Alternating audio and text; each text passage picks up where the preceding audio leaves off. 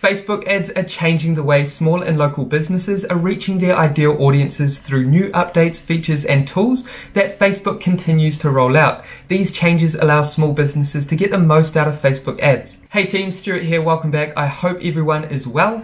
Today I'm going to share with you invaluable Facebook ad strategies as well as new Facebook updates and marketing tools that you can use in order to craft highly profitable Facebook ads for your small business. Right now is the best time to launch your Facebook ads as everyone's attention, including your audiences, are on social media. Today, I want to make sure that you have the most up-to-date information for creating highly profitable Facebook ads in 2020. Now, before we get started, and if you're new to this channel, consider subscribing and tapping the bell icon, and that way you'll stay updated with new and actionable videos designed to help your small and local business thrive online. All right, with that covered, let's jump into it.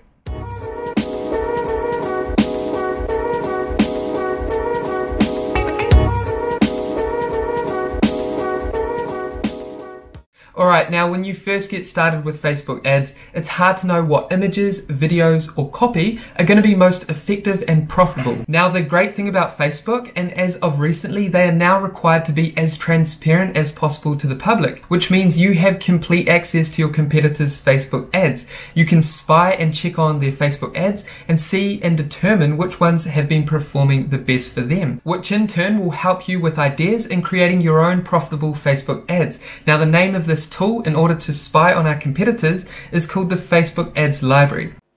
To check out what ads your competitors are running, head over to Facebook and find a competitor's Facebook page. Once you're on their page, navigate down to the right hand side of the Facebook page and click See More next to Page Transparency. Then navigate down to Ads from this page. This will tell you if this page is running any ads. Then click Go to Ad Library. Here you can see all the ads that are currently running as well as the text, images and videos that your competitors are using. Here you want to identify the longest running ads as these ads are typically the highest performing ads. Then what you want to do is build your ads similar to these and aim to make your ads better than your competition. Alright, next we want to look at a Facebook ads feature that has recently been launched, which makes Facebook ad testing a breeze. Rather than individually testing each ad within each ad set, which includes videos, images, and ad copy, you can simply use dynamic creative content.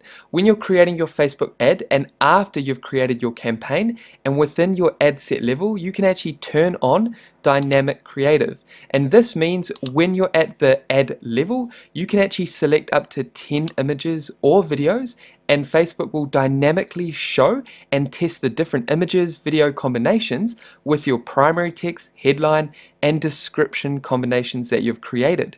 This way, you can leave all the split testing up to Facebook without having to create dozens of ads to test yourself. Just plug in all the information and away you go. Next, we want to discuss audience insights and identify your audience that's most likely going to buy from or interact with your Facebook ads. Within Audience Insights, you can create your ideal audience. All you need to do is select your targeted country and then under Interests, type in what your audience is interested in. For example, if I was selling men's jewelry, I would click Shopping and Fashion, then Fashion Accessories and select Jewelry. Then you can see that under age and gender that I would want to target men between 25 and 44, as this is the largest male audience most interested in jewelry. And you can do this with other interests and more advanced targeting if you have a good idea of who your audience is. Once you've done some research, you can also save this audience for later on. Then what we want to do is head back to your ad set level and navigate down to Audience. Here you can add your saved audience that we just created before from Audience Insights, or we can create from scratch. If we decide to start from scratch, remember we want to target men between 25 and 44 from the research we did earlier in Audience Insights. So we can change that here and click Jewelry.